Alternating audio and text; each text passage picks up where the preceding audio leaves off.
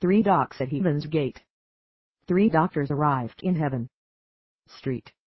Peter asked the first one why he should be let into heaven. The doctor said, because I won the Nobel Peace Prize for my work. The second doctor was a little worried when his turn came. He said, I haven't won any prizes, but I've started free clinics and helped those in need for free. Street. Peter let him in.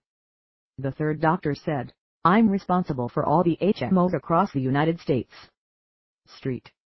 Peter thought about it for a minute and said, okay, I'll let you in, but only for 3 days.